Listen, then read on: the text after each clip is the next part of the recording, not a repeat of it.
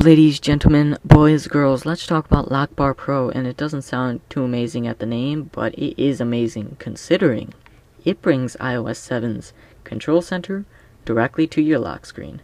I was a little saddened when I heard that this is not available inside your normal, home screen or anywhere else.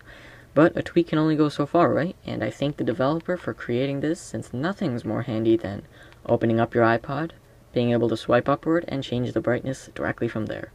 Literally nothing's easier than that. And the faded slider and all that does not come with this tweak. It's just a little arrow with the control center along with it. But they call it LOCKBAR Pro because they apparently don't want to copyright it. There are a variety of options. First of all, you can either disable it, or there's activation gestures, there's swipes, and you can figure that out on your own once you get the tweak.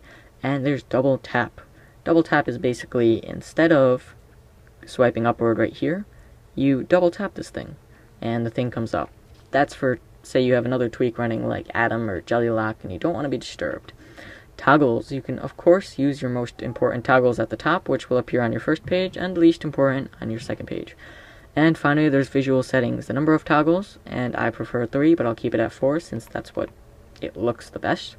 I prefer 3 because I have my top 3 toggles, not top 4, and the rest of them are just nothing to me. Let's get to visual settings where you can put the number of toggles. I prefer it at 3 because it looks cool, but if you want to go all official, then of course you can keep it at 4 like I just showed you a few seconds ago, or minutes. And finally, there's background image. I really love this part of the tweak because it literally allows you to go into custom, take an image, and basically, instead of having that clearish, awesome background to your control center, you will have your image in the background, which looks just as cool as the sky. But yeah, in any case, that's going to be it for this video. I hope I did a good job reviewing it, since they did an extremely good job making it. And I thank the developer, and his name is... I don't see his name here. Well, whoever he is, I thank him for this amazing tweak that helps me do a bunch of things faster than usual.